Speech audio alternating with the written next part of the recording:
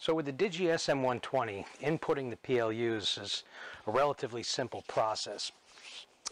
You can get the program that DIGI provides free of charge and do the programming and all that on the computer and then upload it to the computer. But sometimes you need to do things on the fly. And this is how you do it. Again, it's super simple. Now, what I've already done is I've already put your alphabet tab into the sleeve. This has all your letters, A, B, C, space, code, blah, blah, blah. It has all that. You're going to need that because if you don't have that, then you're kind of guessing because these are just P25, P26, P27. And if you already have a scale that's programmed with speed keys, you might have items in there. So again, trying to find the letters you want, it's easier just to keep your alphabet card close by. Now, these are sometimes a pain in the neck to slide in and out of the sleeve, so I've stapled a little tab here. It's just a little trick. So we'll throw that in there. So now we know what keys are for what. All right, so we're going to come out of here. Right now we're on select sell by date, but let's go back and we'll start from the beginning. We'll quit and we're out. So now we're in scale mode. Okay, we want to enter a PLU. We've got a new item we want to put in. So how do we do that? Start with your programming key.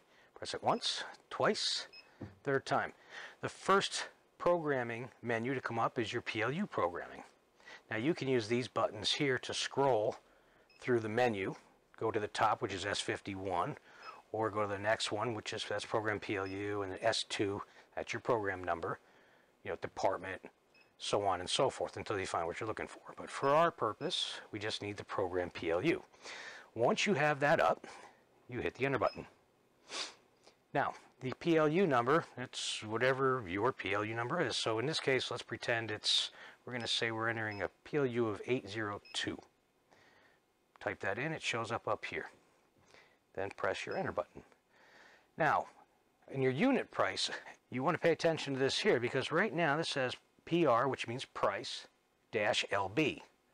So this isn't going to be a pound price item. So what you want to do is touch the X button, and now it changes to pieces.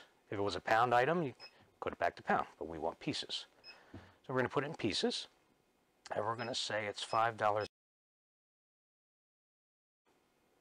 Once that $5 is in there, we're on pieces.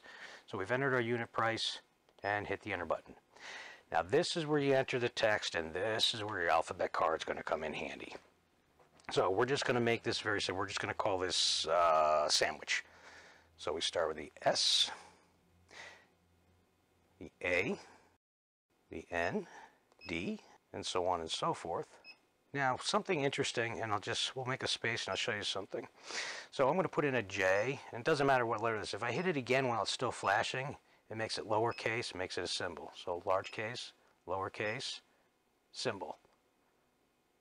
And it's the same with any other letter too. So A, uppercase, lowercase, number, uppercase. So you can scroll around through if you want to do it that way. Now we want these out here, so we're just going to hit this little back arrow here, and then hit delete, and then hit the arrow one more time, hit delete. Now we have sandwich.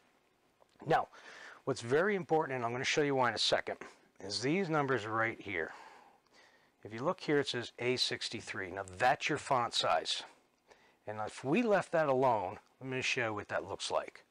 So we're going to enter to the next screen. Here's another screen with font, and again, another font size, A72. Again, remember those font sizes. We move through the next one, item code. Now, if your item code differs from your PLU, you would type that in here. But in this instance, it's going to be the same, so we'll just make it 802. Then we hit enter. Select sell by date. So let's say we do want to print a sell by date. Up here, if you look, it says print sell date. But if you hit the X, now it says N print sell date. That means don't print the sell date. Print sell date, no print sell date. You hit enter, and it'll say select item unit symbols. We don't want a symbol, but if you wanted to, if you press the X, it's pieces. So we'll put that in there. Hit the enter button. Now the item quantity, how many are going to be in there? It's going to be just one. Hit the enter. Nutrition's a whole different process, and we'll get into that in another video, so we can go through that. When it says press the PLU key, if you hit enter and it says that, it means you're done. It goes back to the program PLU. So you could enter another PLU if you wanted to, but we don't need to do that right now. So we're going to go back one button, 2 clicks. Now we're back at the scale function. So let me show you why that number was important, that A61. If we type in our PLU, 802, and hit PLU, comes up sandwich. It's $5 for a piece, right? So one piece, $5 each. If we hit the print, when the label comes out, and it's going to be kind of hard to catch this on camera, but this little bitty line here says sandwich. Okay?